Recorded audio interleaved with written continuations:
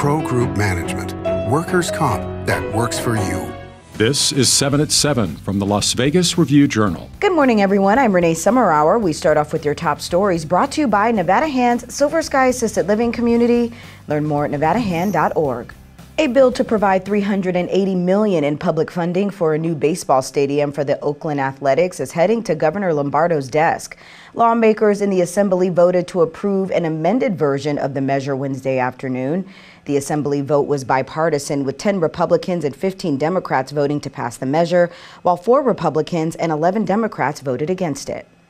A couple facing multiple child abuse charges after police found 2 bruised children locked in a dog kennel in an apartment were arraigned on Wednesday.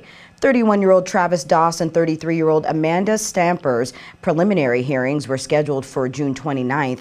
According to Metro Police, one of the children kept in the kennel had eyes that were black and swollen shut, bruises on his body, and was extremely malnourished and needed a blood transfusion. There were 4 other children found as well. For more details, log on to lvrj.com/crime. 9 women have accused Bill Cosby of sexual assault and battery that they said occurred in the comedian's Las Vegas hotel suite, according to a lawsuit filed Wednesday. The lawsuit alleges that the assaults took place between 1979 and 1992 in Nevada, and that Cosby drugged or attempted to drug each woman before sexually assaulting them. The women are seeking damages on the basis of sexual assault, battery, assault, infliction of emotional distress, and false imprisonment.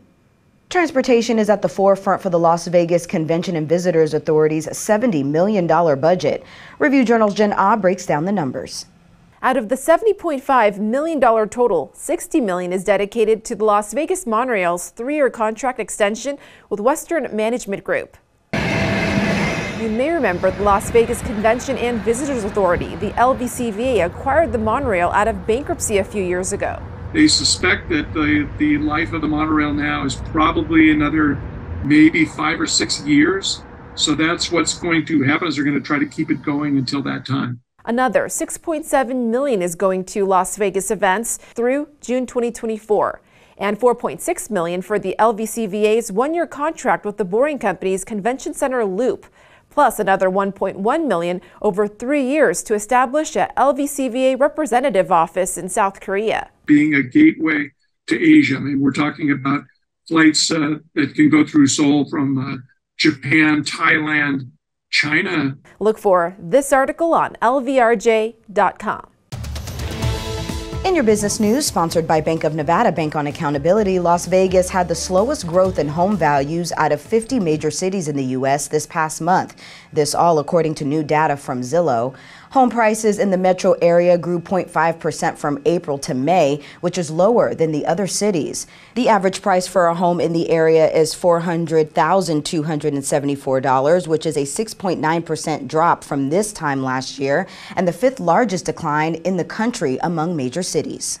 Nevada and Clark County both reported an increase in taxable sales in March. However, the majority of the state's counties experienced a decrease.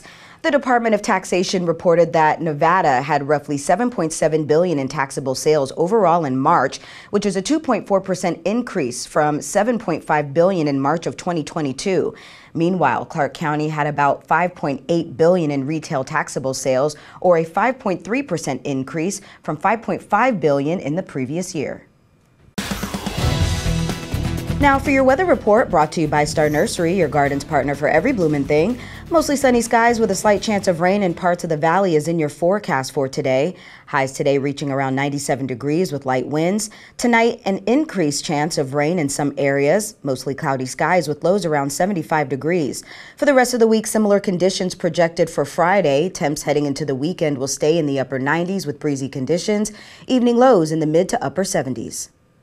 Sports brought to you by Station Casino's STN Sports. Download the app today. It might be time to ask Golden Knights owner Bill Foley for the winning lottery numbers because he has shown signs of being able to see into the future.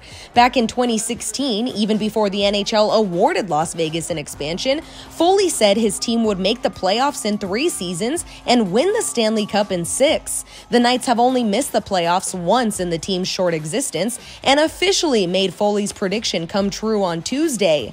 As for his next prediction, we might have to wait a while. I'm going to relax and think about my next asinine statement.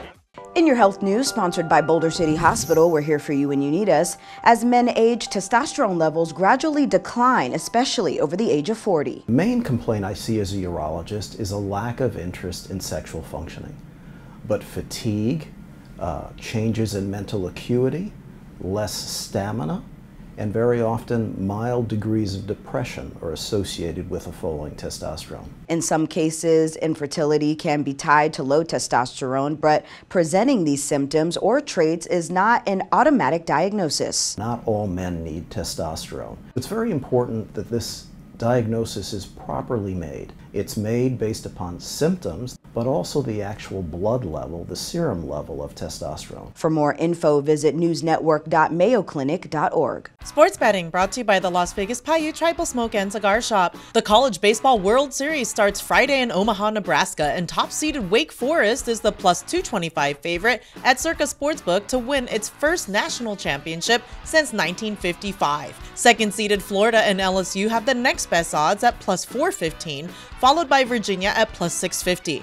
Tennessee is at 10-1, while TCU is at plus 1050. Stanford, making its third straight appearance in the tournament, is 13-1. In your entertainment news, sponsored by Arizona Charlie's, has live entertainment every weekend at both locations. Go to ArizonaCharlies.com to see who's playing. A proposal to bring the film industry to Southern Nevada through a massive tax credit plan failed in the Nevada legislature, but stakeholders remain hopeful that the idea will stick around. Senate Bill 496 would have made $190 million in film infrastructure tax credits available annually for the next 20 years. The bill received support but never made it to a vote, and a spokesperson for Governor Lombardo declined to comment on whether he would call a special session for the film tax credit bill. Thank you for watching 7 at 7 a.m. I'm Renee Summerhour. If you have an Amazon Fire TV, search Review Journal to download our channel. Watch Las Vegas Breaking News streaming live on your OTT device. We'll see you back here later today for 7 at 7 p.m. From the Las Vegas Review Journal. Have a great day. Review Journal Studio, sponsored by Adam Kuttner. Get the maximum settlement as quickly as possible. This 7 at 7 update, sponsored by Pro Group Management. You're watching 7 at 7 from the Las Vegas Review Journal.